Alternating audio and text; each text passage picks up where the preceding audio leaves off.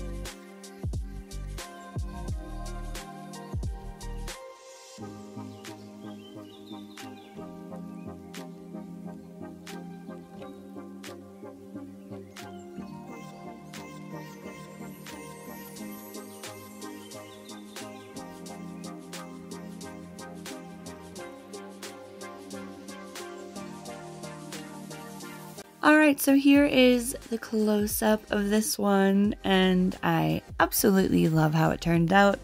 I really do love these flowers every time. They're consistently so good. It was a bit hard for my camera to pick up the true color of this pink. It is a bit more intense, I want to say, a little bit more red, but it's doing its best, and it was pretty accurate in the picture in the very beginning. So I really hope you enjoyed this one, and let me know in the comments down below. I hope everyone has an absolutely amazing day. I appreciate all of you, and I will see you next time.